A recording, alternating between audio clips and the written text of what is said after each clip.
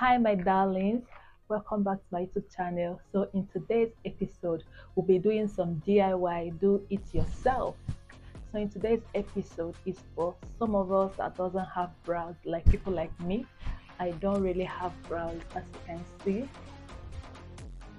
Without brows your face will look so empty. So today we'll be doing some DIY. We'll be using henna to draw our brows.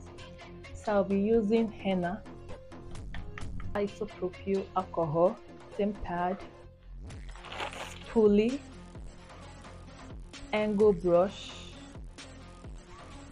and the eyeliner applicator.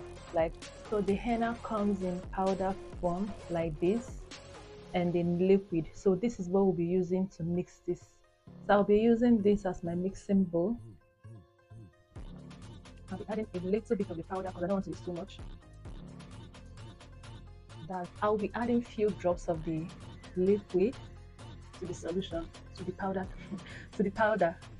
I'm going to stir very well. So I'm going to use my eyeliner applicator to mix very well and allow this for like 5 to 3 minutes before using it. I'll be using some cotton pad and my mentholated spirit, that's isopropyl alcohol, to prep my skin. I'm cleaning the brows to make sure there is no dirt. This is what the henna is looking like after 7 minutes. Brush my brows. So I have my angle brush, I have my eyeliner applicator.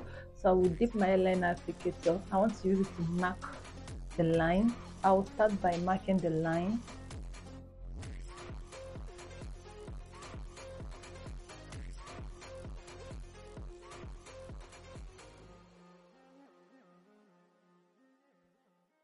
Don't worry if the henna is not showing at this stage because it will show later. So I'm using my angle brush to fill in the brows after lining it, like after marking it out. Brush, then brushing it upward. Brushing the beginning upward. I forgot to mention I'll be using some cotton buds. All you have to do is to dip your cotton bud inside the mentholated spirit and use it and clean up where there is error. I'll be doing the same thing on the other brows. I'm also a makeup artist based in Abuja, Nigeria. Please check out my works on Instagram, Glow by Henna. So I'm going to leave this on for like 15 minutes and I'll be back.